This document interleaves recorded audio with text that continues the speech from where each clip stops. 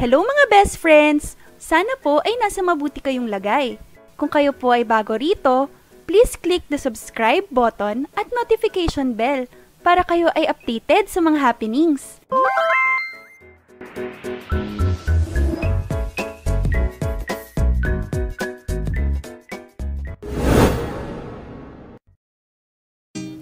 Ngayon, pag-uusapan natin ang mga pagkaing hindi nakakataba. Sabi nila ay food is life. At sa sobrang sarap kumain, nagiging dahilan na ito ng pagtaba nating mga Pinoy. Ngunit alam nyo ba na mayroong mga pagkain na nakakatulong upang ikaw ay pumayat? Narito ang ilan sa mga pagkain na hindi lang nakakapagpabusog, kundi nakakatulong din sa iyo sa pagpapapayat.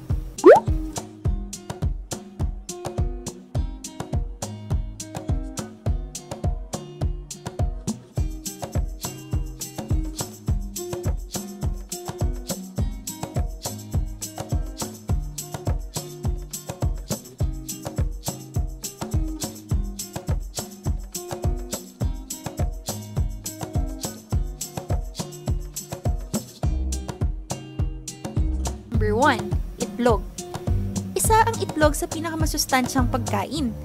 Alam nyo ba na isang nilagang itlog ay may vitamin A, folate, vitamin B5, phosphorus at selenium. Dahil sa mataas na protein nito, kadalasang ginagamit ito ng mga gym goers dahil nakakatulong ito sa muscle development. Nakakabawas din ito ng ating midnight cravings by 60%.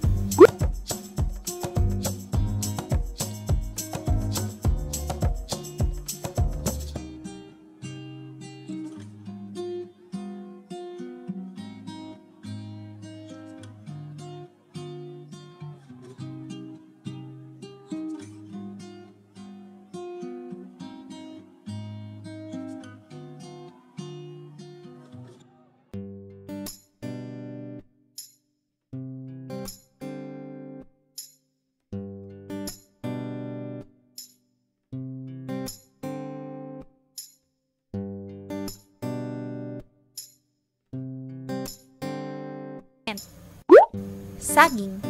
Bukod sa masarap, ay pwedeng gawing panghimagas ang saging.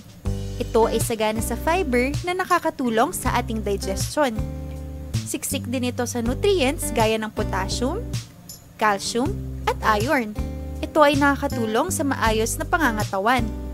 Makakatulong ito sa pagpapapayat kahit na high in sugar ito basta't hindi sasabayan ng fatty o matatabang pagkain.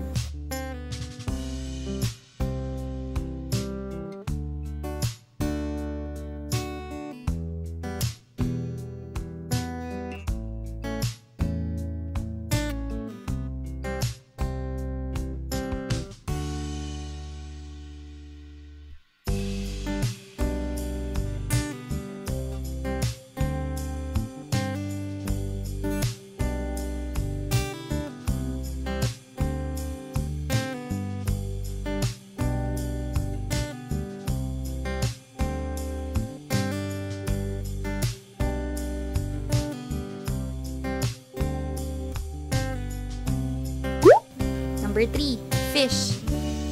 Gaya ng itlog, mataas ang protein ng mga isda, kaya nakakatulong din ito sa ating muscle development.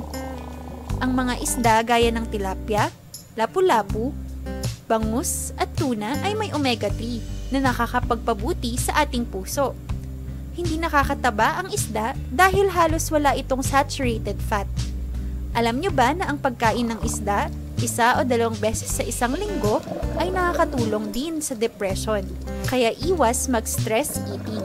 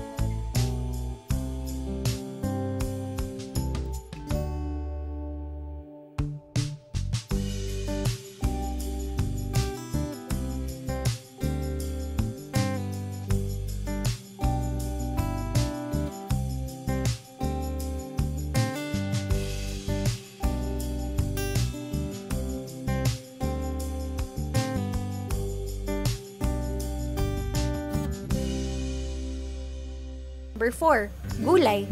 Mayaman sa nutrients ang vegetable o gulay. Mataas din ang water content ng mga gulay, kaya naman fat-free, low-calorie, at feeling full ka sa mga ito. Sa katunayan pa nga, tinawag na negative calorie food ang vegetable dahil sa taglay nitong dietary fiber na nakakatulong sa ating digestion.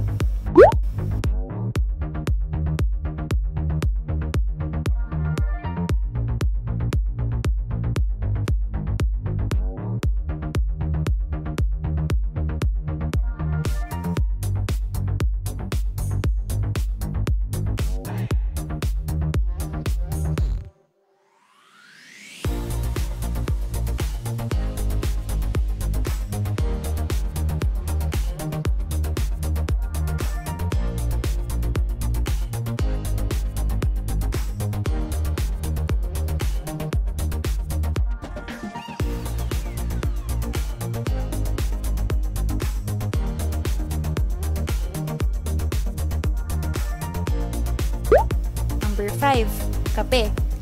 Hindi lang basta pampagising kundi nakakatulong din magpabawas ng ating timbang dahil sa taglay nitong caffeine. Napapabilis nito ang ating metabolism at nagkakaroon ng fat burning sa ating katawan. Ang maganda pa dito, ayon sa FDA, maaaring uminom ng 3 hanggang 4 na tasa ng kape araw-araw. Nakakabusog, nakakagising, at nakakapagpapayat ito.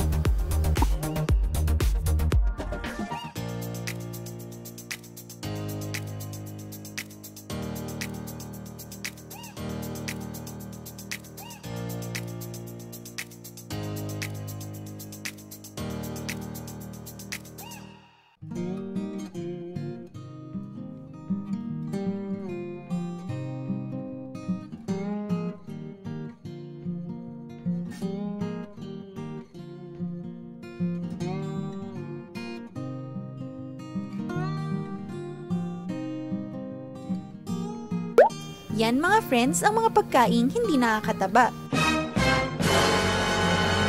Mga best friends, lagi po nating tatandaan na kung may hindi tayo sigurado sa ating mga kinakain o tungkol sa ating kalusugan, mabuting kumonsulta muna tayo sa ating mga doktor. Maraming salamat sa pakikinig at paalam.